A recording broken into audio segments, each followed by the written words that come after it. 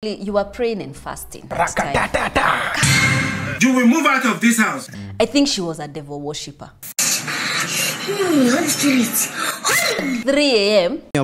Jesus Christ. Kelele. Jesus. Hey! I beg your time. So when she's pulled out, she just stays there. The body just stays there. Yeah.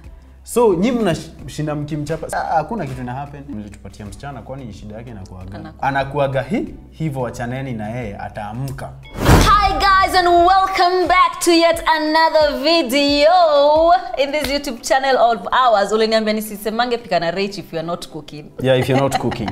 But anyway guys, welcome to this YouTube channel. If you're new here, kindly make sure that you subscribe to this channel and turn on the notification bell. You know why? Because every time we put up a new video, you guys will be the first to be notified, all right? Yes. And also punish the like button, like destroy. Chapa. Bottom up. Like button. Bottom up.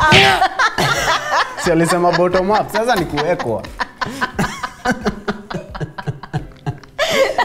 Yeah. So guys, today venye tumeka tu hivi chini, clearly we are not in the kitchen because we want us to talk about something very interesting. Yes. Hapa kwa mtandao wanashinanga wakiuliza. Yeah. Raych, kwa nini amuongeangi stories za nannies wenyu? Exactly. And today guys we are here to give you stories. Sasa leo ni chai.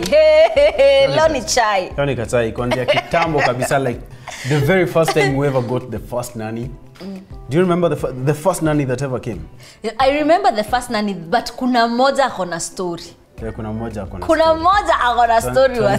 Tuanzishie huyo moja. Okay, first of all, no, let's start from the very first one. I can't remember the very first one, surely. The very first one okay, this is what happened. The very first nanny alikama kaka, I think for a week. For a week.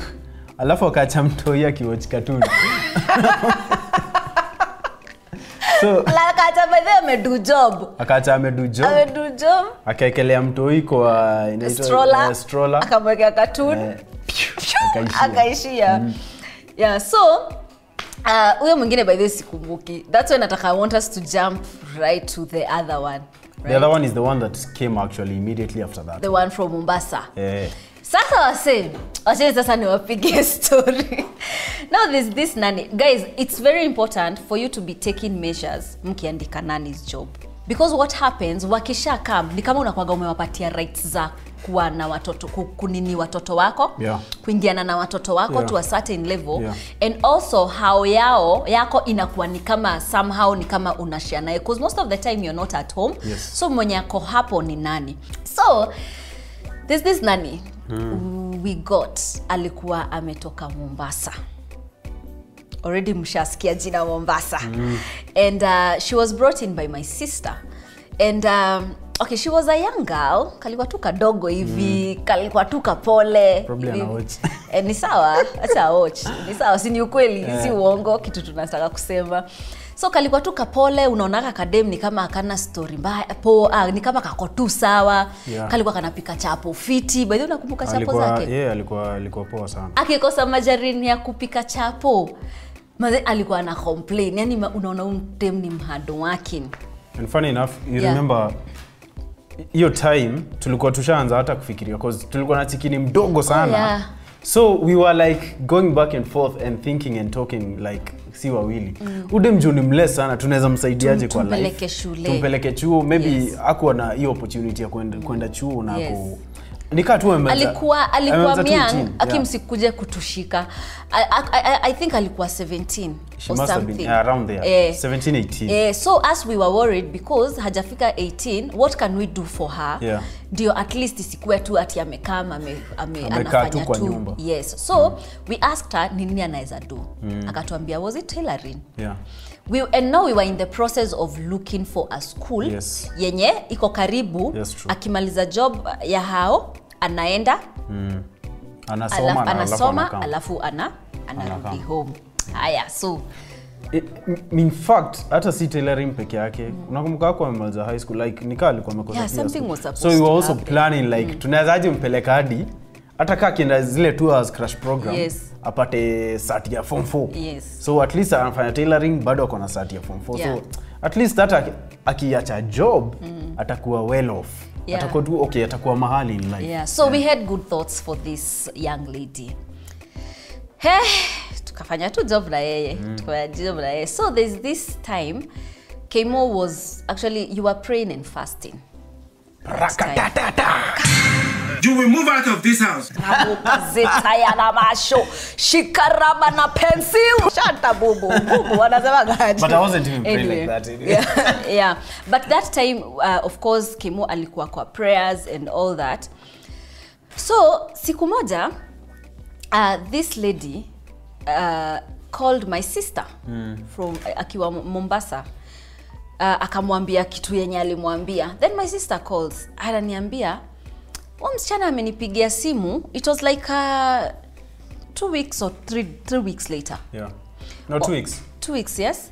Msichana amenipigia na zile vitu zenye ananiambia, ni ukweli. Kamuuliza vitu gani? Kwanza anateta anasema ati ulimwambia akulange chakula baridi ya fridge. Hey! What kind of world is this? Why would I tell you to eat Who chakula? give you chakula baridi ya fridge? Who gives you anyway? Chakula baridi ya fridge. What do you mean?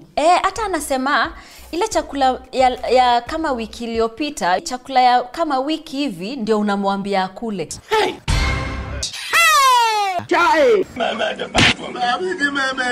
Chakula yenye umebakisha jana ndio unakula the following day. Yeah. And that is what happens even now in our house, right? That's true. So me, I didn't see a problem. Nikamwambia, that is a lie. A total lie. That is a liar. Sasa nimetoka job, I'm furious. Ninakaangalia na shindwa nini mbaya na akakadem. Basi sistangu akaniambia first tusimuulize anything. Then I think another time akapiga simu kwao sasa. Akapiga simu kwao. Akasema tunamuoverwork. Yeah. Na tunamuamsha 3 AM. Jesus Christ. Tukimpigia kelele. Jesus! Hey! Abegata. Tukimpigia kelele, tunamuoverwork. No, akaanza sasa kusema venye sasa sisi ni watu wabaya, yani unaona venye unasikia ngati unaambiwa uoshe mpaka roof. Uoshe huko nje, uoshe zote na mate. So akaanza kuportray that picture. So ndio sister yetu akatukall. Akatuambia, dem alipiga simu kwao na akasema hivi na hivi na hivi. Unakumbuka huyu dem tulikuwa tunamwambia apreishe anakataa. Ama in fact actually I only told her once na alikataa na akakataa.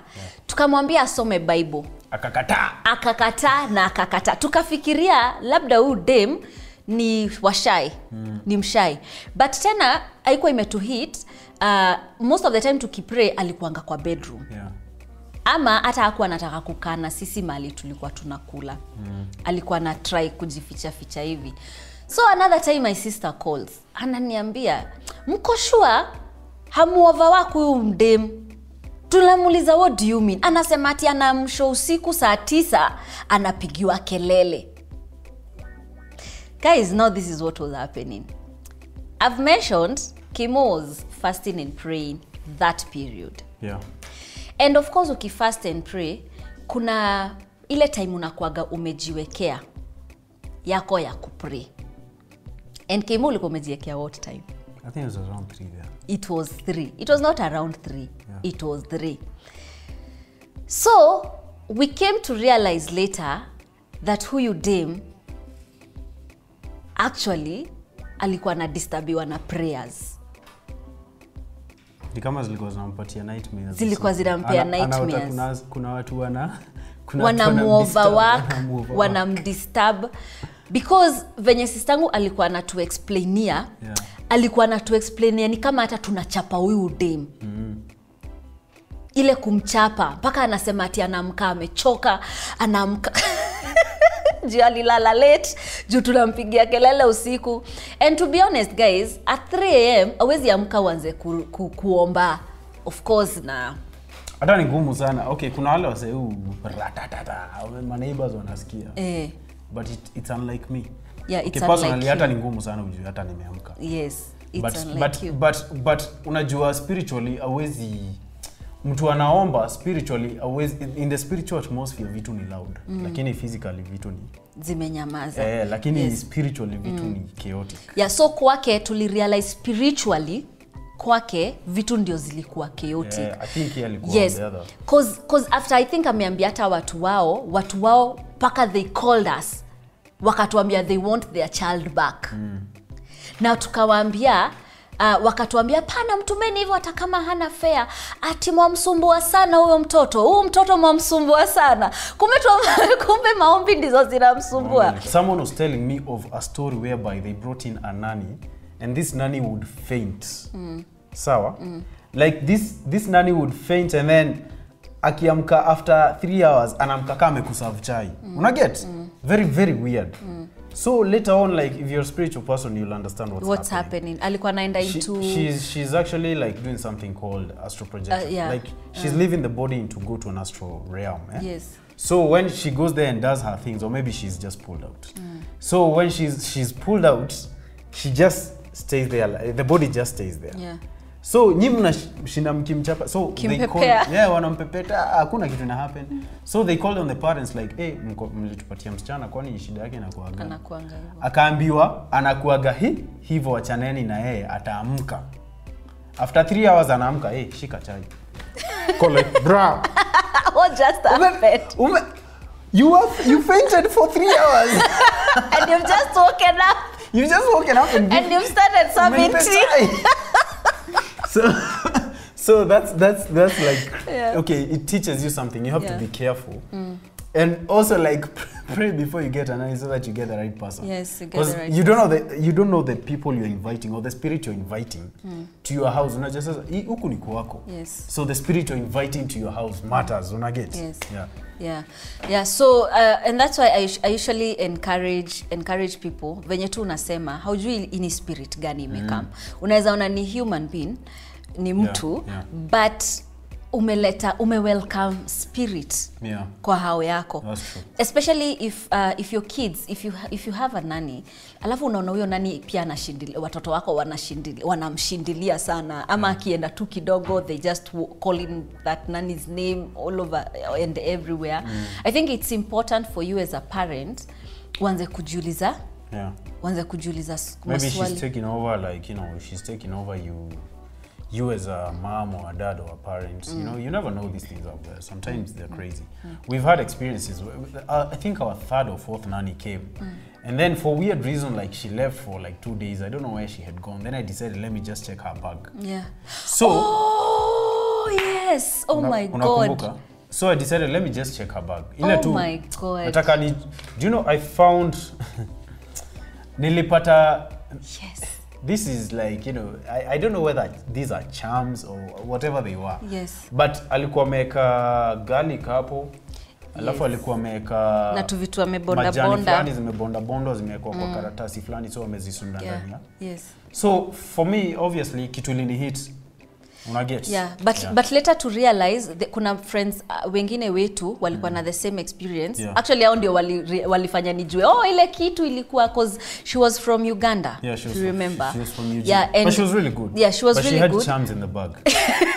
You still insist they were Those charms. Are charms. I mean, what are you doing with garlic and majani imebonda imekuwa kwa pepa ndani ya bag? Sisi garlic inafaa iko kwa kitchen ama kwa food. Kwa food. Yeah, so ndio nika realize later, ama it's a thing because kuna mabeste wetu pia walikuwa na the same experience and all that. Yeah, so it's very important for you guys, and we are not saying that mwende mkiangalianga bags zao, but it's important. No, but then let me pose this as a question. Do you think it's important because this person is coming to your house? Yes. Remember, this person is coming to your house. You don't know what they are bringing to your house. Hii ni nyumba yako bana. Hisi ati ni huko nje. Hii ni kwako. Do you feel it, and do you think it's important to check their bags when they are coming in and when they are leaving? When they are leaving, I think it's important because you're insecure, maybe wamekuibia. Na wakileta vitu kwa nyumba yako? Pia okay kuleta. Yeah. I've never thought about it that way, but yes. Huyu kumbuka alikuwa ameleta nini? Hata anaweza leta vitu Kuna wanaleta hata bangi. Na ilikuwa imefungwa na paper na love letter by the way. So by the way, unajua ni kweli? Yeah, come to think of it, ilikuwa na love letter ama huyo Chalini alikuwa na shikwa na mavitu. Sijui. Because I used to talk like up until 4 a.m. in the morning. Say, what are you talking? Across the bedroom, hearing you guys are talking, but I'm wondering what you guys are still talking. Like nalala naamka, bado mnaongea.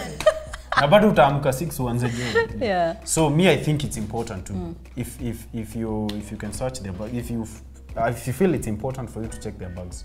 Me, I feel it's important. But anyway, guys, you can comment down below. What do you think about checking your nanny's bags before they come in and when they go out? Yeah. And also I think you can give us your nanny's experience. Like what's this crazy thing that has ever happened? Yani mpaka wewe mwenyewe ukashikwa na butwa. Like ni nini hiyo nani ashai kufanyia? Ama maybe akakuja na kitu kwa nyumba yako ukashindwa nini voodoo. Unajua uto voodoo uto vitu tunafungangwa cause kuna tu nimesikia wanapata tudoli tumefungwa hivi kwa their bags and all that. Voodoo doll. Voodoo dolls. Sasa inakuwaga ya kufunga. You don't want to go into that topic. It can be so wide. No, but it's important by the way. Yeah, but people come to it happens. Basically it happens. Because so you don't know who the person is coming to your house, where their background is and what have you. So I think it's important. Nannies kama hao, ukipatana na nannies kama hao, me I feel you should not let them stay in your house even a day. Because huyo wa Mombasa, the next day I think pia God alitupatia hiyo revelation, I think udema ko disturbed na prayers or she's not of God. Wacha niseme hivyo. And to say it clearly, me venye muse jua, I think she was a devil worshipper.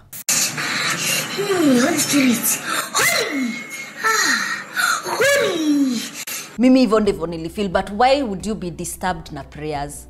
Na si ati nisi ana shout. So I don't know, I think personally na feel please kick them out of your house. Okay, here's the thing. I think ukikam ni storia which is important. If you feel like it's not important, like if you feel like you need to kick them out of the house, I think you should go ahead and do so because this is your home anyway. But before you do that, remember owning to these are revelations that a friend of mine gave me. You had given them authority over your house and over your kids. So when you're not there, they are parenting your kids, and they are also like the ones who are running your home. And this is your home. So it's important to like sort of like disconnect them. Ini revelation ni pata niko like wow, that's amazing. Una disconnect huo mtu kwa watoi wako na vitu zako. Hata yeye mwenyewe akisikia umemdisconnect. Like atasikia. Akiweza asikie pia like I've disconnected you from my things and my kids. Cause wengine wao wanaweza unajua ulikuwa umempatia authority ya kukuwa ka parent. So anaenda akiwa mzazi wa huo mtu huyo. So akienda unapata alikuwa na authority over your home and over your kids and what have you. So anaweza enda afanye vitu sawa, bado atakuwa na authority ya uzazi na huko. So mtu wako like spiritually ako connected to some other person who is not around, and that person can say or do things to your child because ulikuwa umempatia authority. Which makes me remember there's a friend of ours alikuwa anatuambia every time akipata nani hata amalizi like a week anaenda. Anamalizi a week anaenda. Pia yeye akapata revelation. Kumbe hakuwa amedisconnect ule nani wa kwanza. Kabisa. Mwenye alikuwa anashinda akisema ati you cannot hawezi do bila mimi. Na huyo nani si alikuwa anasema ati nikienda kuna hawezi pata de mwingine kama mimi. Sasa ndio pia yeye later akapata hiyo revelation ya the reason why nannies ukam wakienda ni juu spirit ya huyu mwingine bado inakuva. These things are serious, guys. They're real. Hiki tu ni real. Mimi nikamkujua hii, mimi nikastuka sana. Alafu later, I'm not gonna say who this is, but obviously maybe she's watching, so I'm just gonna give her story without revealing the name. And I'm texting and I'm we might be physically apart, but we are spiritually oh my God, connected. Oh my God. And I'm sure evil. Yes, and but the true story because we saw that text. And we are physically apart, but we are spiritually together. What does that even mean? So skiza hii story. Ako ameokoka, sawa. Yes. So si vile mnaweza sema we are brothers or sisters in Yes. Christ. Sa hakuwa ameokoka. Yeah. Now, here's the funny story. When this lady is fasting, Yes. that nanny is also fasting, but she's not even like... And she's not even born She's not again. even religious, okay? Maybe she's just spiritual, Yes. in quotes, all right? So, Yeah. ana fast. Sawa. Huyo kifast 3 days, huyo anapiga 7.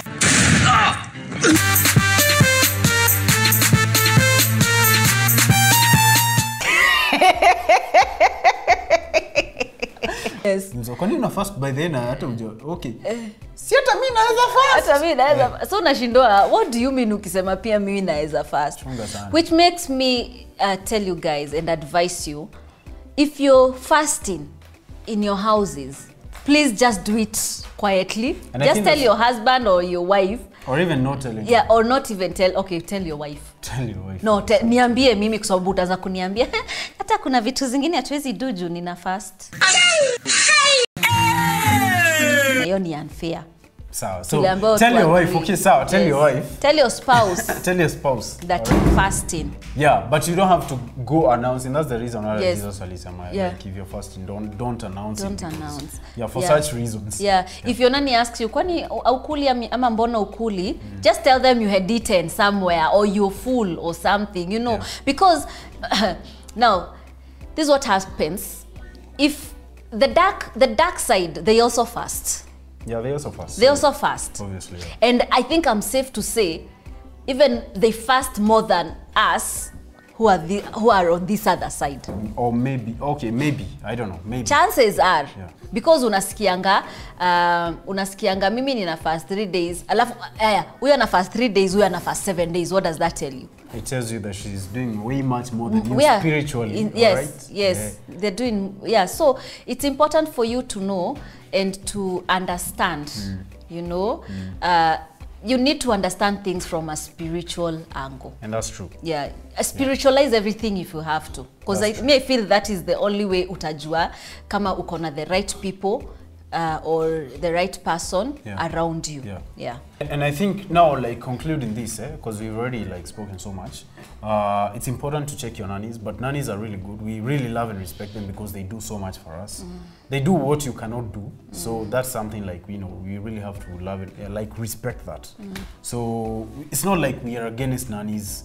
We respect nannies and we have nothing against them. But all we are saying is that if you have a nanny, it's best that you check them, and so that you know the kind of person that you're living with, because who si mtu ati umegrow naye unamjua kama brother yako ama sister yako, ni mtu amekaa stranger. Yeah. So with that in mind, like we are just encouraging you and also like giving you an eye opener so that you can know the course of action to take. Yeah. And also pray for them, and please don't miss. That's a good. Do you pray for your nanny? By the Yeah. way, comment down below. Do you pray for your nanny? Yeah. We also want to know if you pray for your nanny. Yeah. Yeah. Which is because me, by the way, when like I'm praying, like if I'm praying, I pray for everyone in my house, and especially like nikifeel kuna kitu na happen usiku, like kitu sielewi, like kitu mysterious, like kitu. Because I would spiritually alert, like baby umesikia hiyo. What? Me, I pray for everyone in the house. It doesn't matter if it's a nanny. It doesn't matter if it's someone who's visited. If you're in my house at that particular time, I'll mention your name and I'll pray for you. So me, I pray like that. Yeah. So tumeongea pray. Also, please, the same way you want your nanny to respect you, respect them as well. That's true. Yeah, don't mishandle them. Love them as well. Don't overwork them. I mean, they're also human beings. I mean, to be honest, ukiwachwa kwa hao yako one day, I am so sure you cannot do even quarter what they do. Alafu kuongelesha vibaya, mi by the way kuna say nimepatanaga nao wanashautia nani, wanawapatia tone, yani unashangaa like mbona unamtreat ni juu unamwanika ni mless. Kuna normal yenye umejam. Kuna normal ya kuongelesha mtu juu venye umejam. But kuna ingine miss. Inaitwa nini? Yani unamtreatigi tu abuse. Wewe toka hapo. Wewe nini unafanya hapo? Hapo haraka ama. Toka hapo wewe, si nimekuambia utoe hiyo kitu hapo. Kwa nini bado iko hapo? It's wrong. It's very wrong. Yeah, that's it's a human wrong. being. Just respect them. Yes. Yeah, and respect them like you would respect any other person. Yes. Yes. Because they're also humans. Yes. Yeah. And also they have feelings. as well. It's important for us to mention that they are also humans. They have feelings as well. The same way venye unaweza fanyiwa kitu pia wewe ufeel vibaya pia wao wata feel the same way. The same way.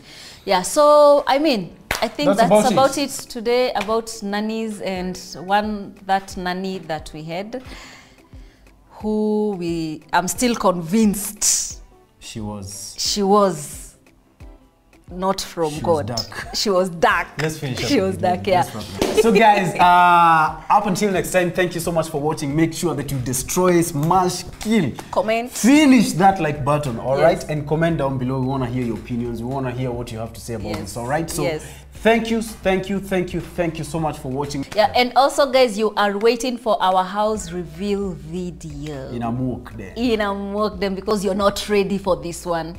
They're ready? They're not ready. They're not ready. Yeah. Up until next time, it's a bye-bye for now.